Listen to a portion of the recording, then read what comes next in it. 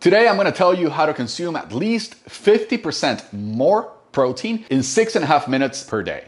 My name is Julian and I am with Jack Vegans, where we help vegans or people that want to go vegan shred fat, build muscle, tone up, and get fit. The reason I decided to talk about protein is because it is one of the topics that causes the most confusion. Every time I get a new client, most of them are confused about how much protein they need to be consuming. The most common questions I get on social media is, hey Julian, how much protein are you consuming? How do you consume 250 grams of protein a day? People do not know how to do this. So I decided to do this video to answer everyone's question. And if you're not clear about protein, today you will be.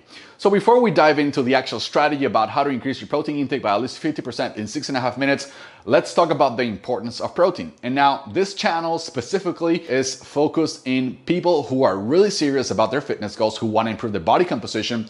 So the recommendations that I'm going to give apply to either people who want to do natural bodybuilding or people who are really serious about improving their body composition. If you just care about health and you don't care about the way you look and about having muscles and looking better without clothing, then this recommendations will probably not apply for you. Other than that, let's go ahead and dive in. So I want to review two specific studies that I found online, and those talk about the recommendations for bodybuilders when it comes to protein intake. So the first study is a systematic review of dietary protein during calorie restriction in resistance-trained lean athletes. So this basically applies for people who are in a caloric deficit. So that means people who want to lose body fat. These recommendations apply to them. Let's go ahead and talk about the recommendations. Here, as you can see, the recommendations are between 2.3 and 3.1 grams per kilogram of fat-free mass. That basically aligns with what I tell most people. You should be consuming between 1 to 1.2 grams of protein per pound of lean body mass. That's the first study. The second study that I want to review is nutrition recommendations for bodybuilders in the off-season, a narrative review. Now, the conclusions of this study were a little bit different. The recommendation is a little bit smaller, and the reason the recommendation is smaller is because it's for the off-season, meaning you will not be dieting for fat loss during the off-season. That means that calories are going to be higher, and when calories are higher, the chances of muscle loss are lower. So in this study, the recommendation that they arrived to was between 1.6 to 2.2 grams per kilogram of protein per day, and making sure that you're getting around 0.4 to 0.55 grams per kilogram per meal, spread out through 3 to 6 meals a day.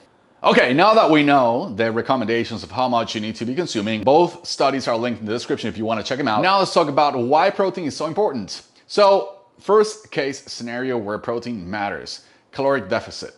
Caloric deficit is when you need to pay the most attention to protein intake, because when you're in a caloric deficit, you will be basically putting your body in a state where your body will use tissue as energy. Now your body is a very, very efficient machine. It will use whatever tissue it needs. It will do whatever it takes to keep you going. So you got to make sure that the variables that you control put you in the best position to not waste muscle, to not use muscle as energy. The way you do that is, 1, by consuming sufficient protein, and 2, by adding resistance training.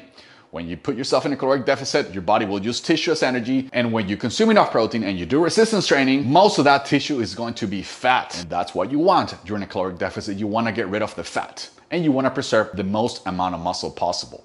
So that's the case number 1.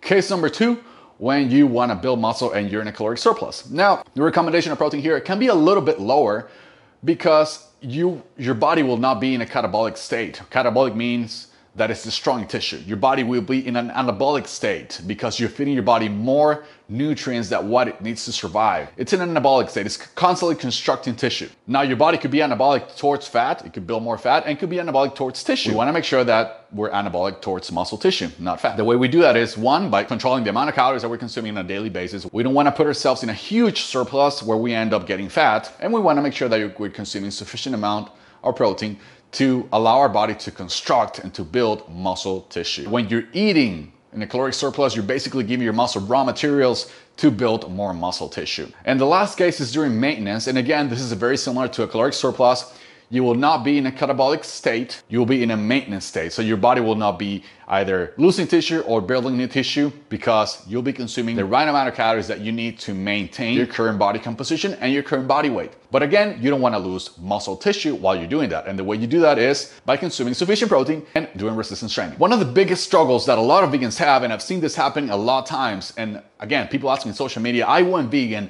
and I lost muscle. I'm getting softer. My body weight's the same, but I see my abs fading and my shoulders are shrinking. Why does that happen? Veganism is not the reason why people are losing muscle. Bad nutrition is why people are losing muscle. So make sure you implement today's recommendations so that you preserve your muscle tissue. And if you want our help with this, we can help you out with a free consultation. All you gotta do is click on the link in the description, book a free consultation where we'll get on the phone with you and we'll see if we can help you with your goals. Now let's talk about how to increase your protein by 50% in 6.5 minutes. Now this strategy is so simple that you're probably gonna tell yourself, why didn't I think of this before? It's very simple. You're gonna do 1 or 2 smoothies a day, and in each smoothie you're gonna add 1 to 2 scoops. So that means that you can be consuming either from an extra 50 grams a day to 100 grams a day of protein. Generally, 1 scoop of protein powder has around 20 to 25 grams of protein. Now, this is very important, and you gotta make sure that you do this so this works. When you're doing this, you wanna make sure that you're picking protein powders that are very high in protein, very low in carbs, and very low in fats. Because you don't wanna be consuming a scoop of protein that has 25 grams of protein and 35 grams of carbohydrates. Doing that when you're in a caloric deficit is gonna kill your diet, because you're gonna be wasting all these carbohydrates in the scoop that you could just eat from whole foods, from fruits, or from anything else.